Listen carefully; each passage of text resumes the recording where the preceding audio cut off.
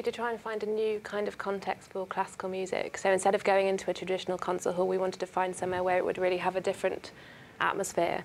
And somewhere as big as possible. So the car park is absolutely huge and there's loads of space. So that means that we can bring a huge orchestra and as many people as can get in, really, to sort of cram around and hear this.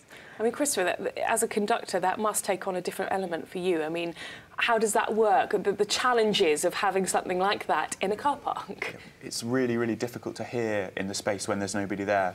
And one of the amazing things about the space is that when an audience come, they change the acoustic loads by soaking up some of the sound and making it less boomy. So we always rehearse, and it's really, really difficult.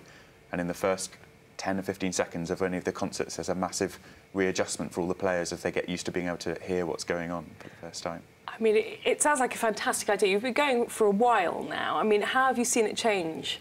Yeah, I can't believe this is our 4th year. It's absolutely mad. Have you seen it change, grow? Yeah, it's really grown. So at the beginning we did sort of one concert a year, just this one event in the summer, and it was sort of so much work to get that one thing to happen, because you really have to bring everything in to get the orchestra to be able to play there. And it's on such a big scale. And we always had great audiences and loads of people really wanting to come. So we've just scaled it up basically every year, to the point that this year we've got 7 performances across the summer with the whole orchestra, which is a bit crazy. And we've worked more and more with the schools around the area, yeah. taking the orchestra around to all of the primary schools around the car park. That kind of thing we've built up much more than... And who is your audience? Do you see it being different to perhaps something that's been held in a more traditional theatre or concert hall? Yeah. I think that the audience is really different, and that's a big part of why we're doing it.